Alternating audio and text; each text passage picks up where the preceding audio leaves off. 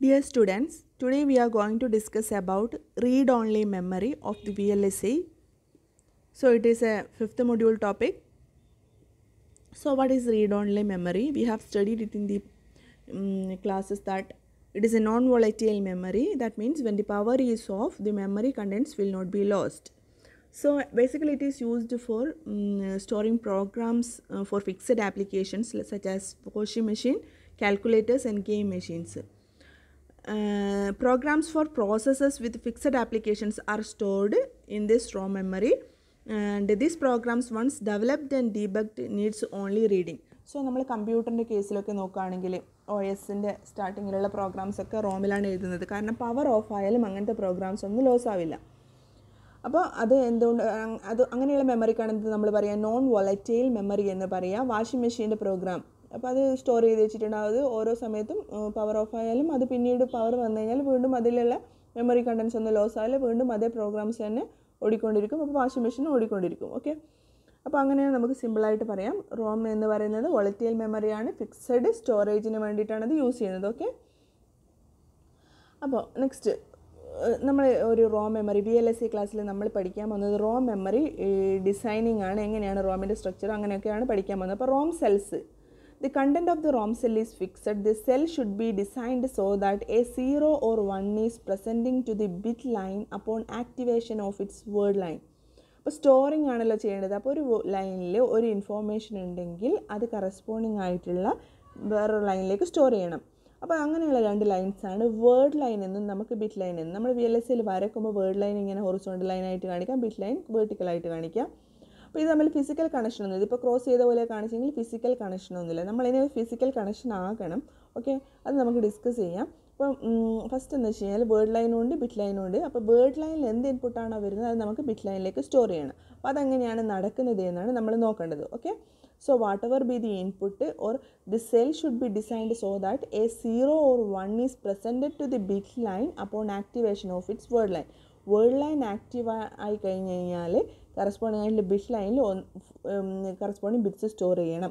അപ്പോൾ അതാണ് നമ്മുടെ ഡിസൈനിങ്ങിൽ വരുന്ന പ്രോസസ്സ് എന്ന് പറയുന്നത്. അപ്പോൾ different types of Rome cells are diode based Rome, MOS based Rome, nor based Rome, or based Rome, NAND based Rome. First of all let us see diode based ROM. So here there will be a physical connection is achieved between word line and bit line by using a diode. By default, bit line is grounded, and when word line is high, the diode is forward biased because bit line is grounded and word line is high. So this diode P side will get high voltage and N side is low voltage. So it will be forward biased and it will be on. So whatever is the input, high value is transferred to the bit line. Whatever be the input at this side, it will be transferred to this bit line. So voltage at bit line is equal to, voltage at the bit line will be equal to word line voltage minus diode cut-in voltage. ഇപ്പോൾ word ലൈനിൽ ഒരു VDD എന്നുള്ള voltage കൊടുക്കുകയാണെന്ന് വിചാരിക്കുക. Bit line ഇപ്പോൾ ഒന്നുമില്ല, default 0 ആണ് voltage. അപ്പോൾ diode on ആയി കഴിഞ്ഞാൽ ഡയോഡ് ഓൺ ആവുന്നവരെ 0.7 വോൾട്ടേജ് അവിടെ ഡ്രോപ്പ് ആയി പോകും. അതിനുശേഷം എന്ത് ചെയ്യുന്നു, ഇത് കണ്ടക്ട് ചെയ്യാൻ തുടങ്ങും. അപ്പോൾ ബിറ്റ് ലൈനിൽ കിട്ടുന്ന വോൾട്ടേജ് എന്തായിരിക്കും, ഈ വേർഡ് ലൈനിലുള്ള വോൾട്ടേജ് മൈനസ് 0.7 ആയിരിക്കും. Okay, if no diode is there then word line and bit line are not connected and bit line value will always be 0 independent of the word line value. So ഇവിടെ ഒരു diode ഇല്ല എന്ന് വിചാരിക്കുക. ഇപ്പോൾ word ലൈനിൽ എന്ത് signal കൊടുത്തിട്ട് കാര്യമില്ല, ബിറ്റ് ലൈനിൽ ആദ്യമുള്ള ഡിഫോൾട്ട് വാല്യൂ 0 തന്നെയാണ് കാണിക്കുക, കാരണം അവർ തമ്മിൽ കണക്ഷനൊന്നുമില്ല. ഇനിയിപ്പോൾ ഡയോഡ് ഉണ്ടെങ്കിൽ വേർഡ് ലൈനിലുള്ള വോൾട്ടേജ് ഇങ്ങോട്ടേക്ക് ട്രാൻസ്ഫർ ചെയ്യും. So presence or absence of the diode between the word line and bit line determines the value on the Rome cells. So if the diode is present here then the bit line will store 1 whenever the word line is active, and if the diode is present and word line is 0 then bit line will be value 0. okay, so diode ഉണ്ടായിരുന്നാലേ കാര്യമുള്ളൂ, എന്നാലും മാത്രമേ word line active ആയാലും bit ലൈനിൽ എന്തെങ്കിലും value store ആവുള്ളൂ. ഇനി diode ഇല്ല എങ്കിൽ വേർഡ് ലൈനിൽ എന്ത് വാല്യൂ ഉണ്ടായിട്ടും കാര്യമില്ല, അത് ബിറ്റ് ലൈനിൽ കിട്ടില്ല. ഓക്കെ, ഇനി അതിൻ്റെ ഡിസഡ്വാൻറ്റേജസ് എന്നാൽ it doesn't isolate bit line from the word line and the current which is required to charge the bit line capacitance is provided through the word line and it is used in small memories. അപ്പോൾ ഇതിൻ്റെ main disadvantage എന്ന് നിങ്ങൾ നോക്കുക, ഇവിടെ word ലൈനും bit ലൈനും എന്ന് വെച്ചാൽ ഐസൊലേറ്റ് ചെയ്യപ്പെടുന്നില്ല. അപ്പോൾ ഇവിടെ എന്ന് വെച്ച് കഴിഞ്ഞാൽ നമ്മൾ ബിറ്റ് ലൈനിൽ ഒരു ഇൻപുട്ട് കിട്ടണമെങ്കിൽ വേർഡ് ലൈനിൽ ആ ഇൻപുട്ട് കൊടുക്കണം അല്ലേ. അപ്പോൾ ബിറ്റ് ലൈനിൽ കറസ്പോണ്ടിങ് ഹൈ വോൾട്ടേജ് കാണിക്കണമെങ്കിൽ അതിന് ബിറ്റ് ലൈൻ എന്ന് പറയുന്ന ഒരു വയറാണ്. അപ്പോൾ അതിനൊരു കപ്പാസിറ്റൻസും കാര്യങ്ങളൊക്കെ ഉണ്ടാവും. അപ്പോൾ അതിൽ ഹൈ കാണിക്കണമെങ്കിൽ ആ കപ്പാസിറ്റർ കംപ്ലീറ്റ് ആയിട്ട് ചാർജ് ചെയ്തതായിട്ട് കാണണം അല്ലേ.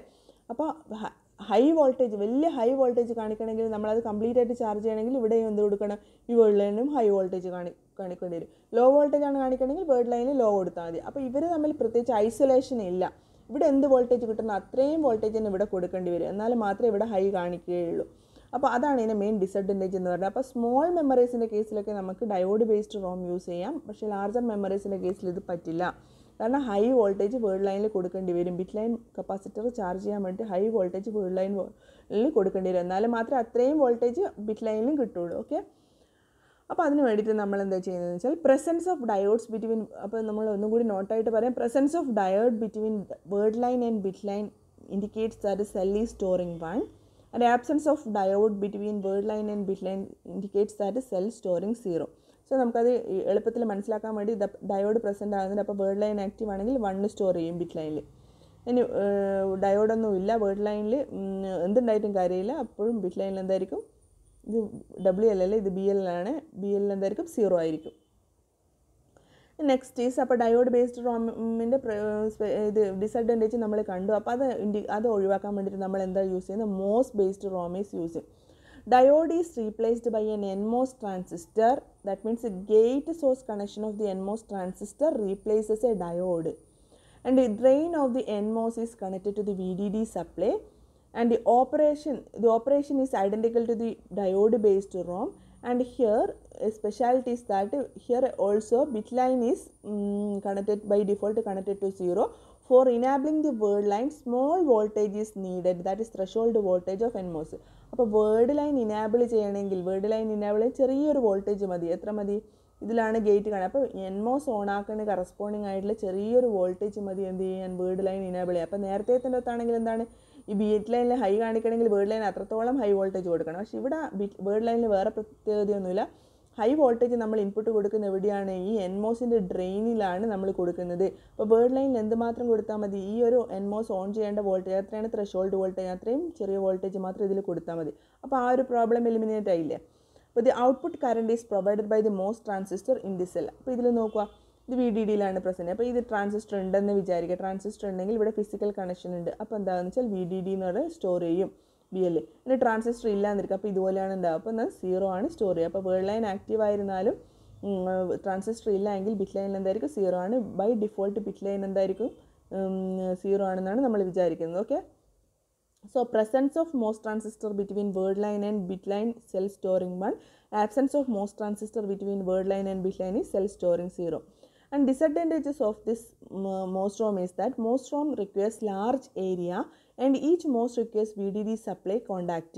അപ്പോൾ MOS ROMന് പ്രത്യേകിച്ചിട്ട് വെച്ചാൽ ഡയോഡ് പോലെയുള്ള ലാർജ് ഏരിയ വേണം. അതുപോലെ തന്നെ ഇവിടെ നോക്കും, ഓരോ മോസിനും ഇവിടെ ഇപ്പോൾ ഒരു സെല്ലാണ് കാണിച്ചത്. അപ്പോൾ അതിന് കറസ്പോണ്ടിങ് ആയിട്ട് ഒരു മോസ് കൊണ്ട് അതിന് VDD കൊടുക്കണം. അപ്പോൾ കുറേ സെൽസ് യൂസ് ചെയ്യുന്നതാണെങ്കിൽ നമുക്ക് എന്ത് വരും, ഒരുപാട് VDD സോഴ്സ് കൊടുക്കണം. അപ്പോൾ അത് ഒഴിവാക്കാൻ വേണ്ടിയിട്ട് നമുക്ക് എന്ത് ചെയ്താൽ ഒരു സിംഗിൾ ലൈൻ VDD യൂസ് ചെയ്യാം.